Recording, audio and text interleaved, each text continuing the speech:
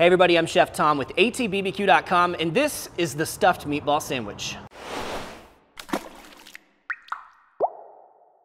Well, today we're gonna be making some Italian-style meatballs from scratch that are stuffed with mozzarella and smoked on the Yoder. We're also gonna put together a San Marzano tomato sauce to go with it, bring it all together on a ciabatta bun. So we're gonna start by making these meatballs. And the first thing we're gonna do is add in some hot Italian sausage. We're also gonna do ground beef, so we're going 50-50 ground beef and pork sausage. We've also got some Parmesan cheese. We need a little binder in the form of breadcrumbs, as well as 1 egg. And then we've got our seasonings. So we're gonna use the Cattleman's Grill Italiano, about 1 tablespoon of that. And then we're gonna mince down about a 1/4 cup of Italian parsley and a couple tablespoons of garlic. So our garlic, we're gonna smash these down, get them peeled, and then mince them up nice and fine. Once we get this garlic broke down, you can kind of smash it to make the process go a little bit quicker, because we really want this to be pretty fine.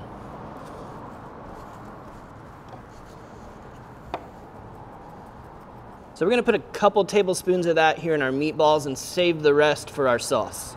And then last thing here, we're gonna do about a 1/4 cup of the parsley. And that 1/4 cup is really once you've got it minced down. I know that's kind of a rough estimation because especially with this curly parsley that we're using, that looks like a lot more than a 1/4 cup. But when you smash it down, point is, don't worry about it too much. So this is gonna go now on the KitchenAid with the paddle attachment. We just want to try and get that primary bind going, because it's the primary bind that gives us that sausage texture. So just kind of over a medium speed here, we're gonna beat this until all of these ingredients start to stick together and get tacky. So that's like 45 to 60 seconds right there. And man, even raw, you can already smell all the Italian herbs and spices coming out of this. So when we check for the doneness on the primary bind here, we just kind of want to grab a big piece of this and pick it up by the top and see if it's mostly holding together. Takes a while to fall apart. It should feel sticky and tacky on the surface, and that's what we're looking for. So our sausage, we're going to scale out into 2-ounce portions. Right now, we don't need to form these at all because we are going to be stuffing them with mozzarella here in a little bit. So I'm gonna do this about 20 times and we'll be right back. Now we've got the mozzarella we're gonna be stuffing our meatballs with, and this is a low moisture mozzarella, which is kind of important in this recipe. The fresh mozzarella is delicious and great on pizzas, but it would add a little bit too much moisture to our meatballs. So we're gonna divide our 8 ounces into 20 portions. Let's just kind of score this off. We'll go 4 by 5 here. So we're just gonna take each portion here, place a mozzarella cube in the middle, fully enclose it, and then just kind of roll this into a meatball shape.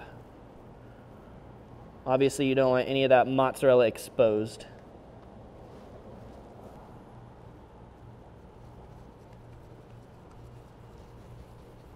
Kind of try and pack that meat around it too.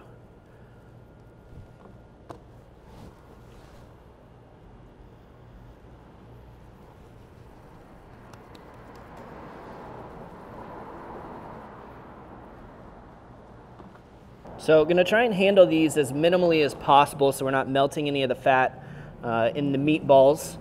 We don't want that stuff to just melt out immediately.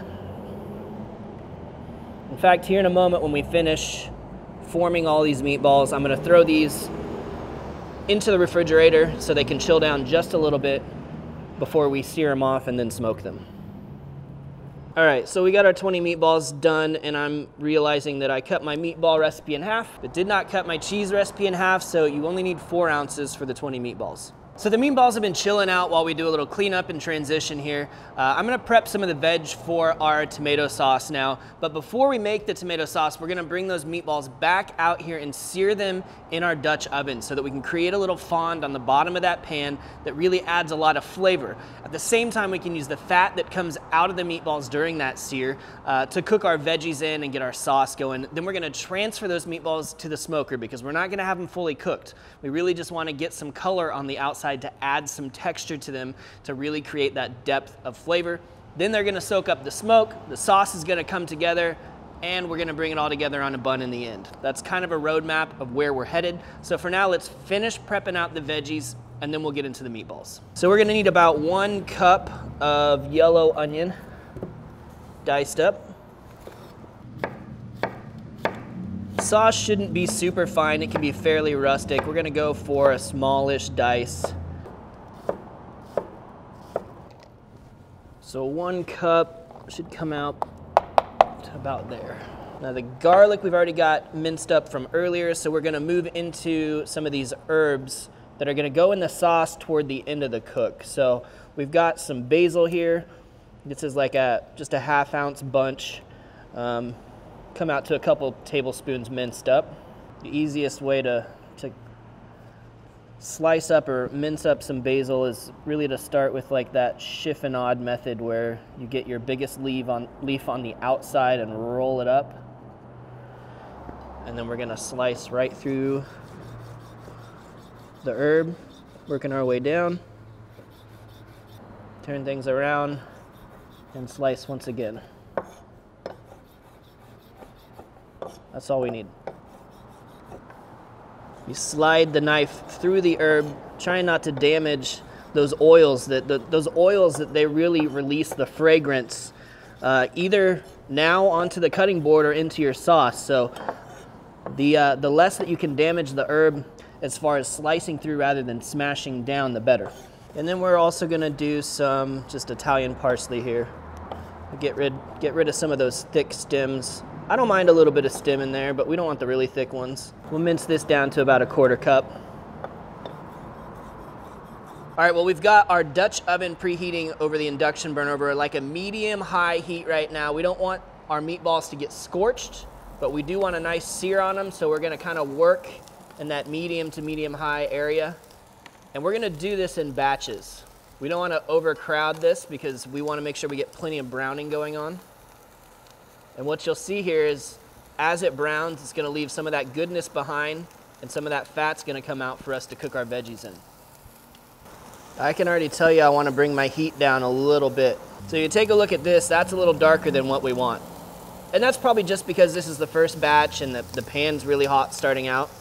But we're gonna reduce that heat down just a little bit so that we get a nice browning sear rather than getting too much char on there because we don't wanna add bitterness. We do want to add flavor, but not that flavor. So getting that nice crust on the outside, that's what we're looking for. Not looking to cook these through. And they're certainly not done cooking, which is why we can throw them right back here on the same sheet pan. So we're just going to keep rolling these through here until we've got all of our meatballs seared. So this one right here is like, that's pretty much ideal. That coloring right there, that kind of sear, not too dark, not too light. That creates a lot of flavor. So today we're cooking on the Yoder Smoker's YS640S pellet grill. We're running it at 225 degrees, nice and low and slow. We want these things to have enough time to really soak up the smoke before they're fully cooked. So these are gonna go directly onto the grill grate for that maximum smoke exposure. Give them a little bit of space and we'll close that up. So there's all that delicious fond that we talked about developing with the searing and of course some of that meatball fat. We're gonna add in our onions. Just a little bit more of our Italiano seasoning, another tablespoon or so. And we're gonna sweat these onions down until they're translucent, just kind of stirring occasionally and scraping up some of that fond to add all that flavor into our sauce. So those onions have softened now. You can see we've gotten up most of that fond off the bottom. Now we're gonna add in our garlic. And if you want to add just a little extra heat, you can add in some red chili flakes. And that garlic we're just gonna cook for about 30, well, probably about 60 seconds here over this lowish heat, just to kind of wake up all those aromas. And you're gonna start to smell it, and you'll know that that's when it's time to add the tomatoes. So we're gonna come in with our San Marzanos here. We got the whole tomato going on, so we wanna break those up just a little bit. Also going to add in a bit of pesto for that herby punch. So for now, I just wanna break these up. We're gonna bring everything up to a simmer, and then we'll go let it sit on the smoker with the meatballs. So we are gonna land this right underneath our meatballs. Oh, you can see these guys are sweating now. A little bit of that cheese coming out, that's okay, it's gonna happen. But by putting this sauce right underneath here, not only are we getting the direct heat from underneath in the fire, we're also gonna get that fat that drips off the meatballs into the sauce. Well, our meatballs have been smoking away for about an hour and a half now, and they're reached around 155 on the internal temperature. And when we talk about the internal temperature, we're talking about right on the inside of where the meat is. Not dead center in the cheese, but we want that meat up around 155. So at this point, they're not fully done cooking, but we're gonna let them finish in the sauce because they've had plenty of time to form that nice crust on the outside, to get plenty of smoke on them. So what we're gonna do is put them in our red sauce here and crank the temp up to 400 degrees.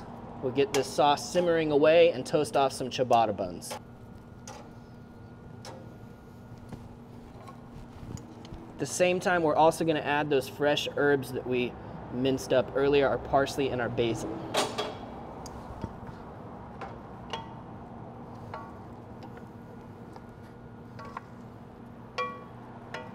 So while that grill's coming up to temp, we're just gonna prep our ciabatta buns to go on the grill.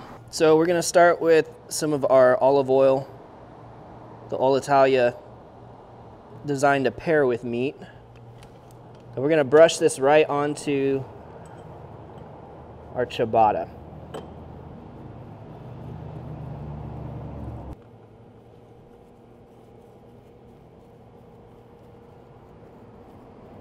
So that sauce is simmering away now.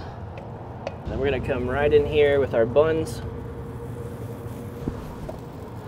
Get a good toast on those.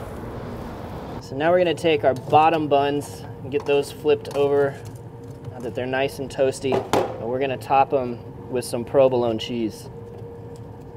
So I love the bite of pesto, and it works really great alongside that tomato sauce and then just like those fatty meatballs. Great combination.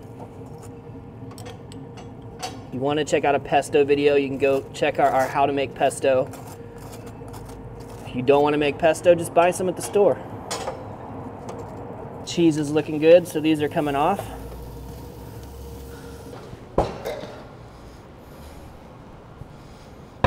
All right, well, let's get these things built.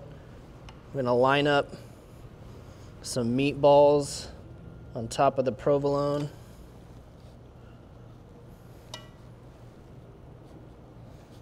What do you think, 5 or 6? 6. 6. Man, it smells incredible. That tomato sauce. I love that for a moment you forget they're also stuffed with cheese until you see that mozzarella oozing out of there. This is the meal that keeps on giving, because you cook up a little pasta for lunch tomorrow, you're gonna have some sauce left over. Second meal. All right, so let's top it off with our ciabatta and the pesto. Boom, done. You know I love a good cross section, so let's see what this one looks like. Look at that. That mozzarella is ready to come out of there. Boom. All right, let's dig in.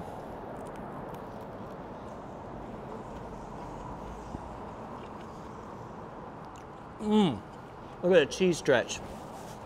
That provolone is so funky, I love it. But man, the first thing you notice is the meatball. I mean, classic Italian meatball flavors.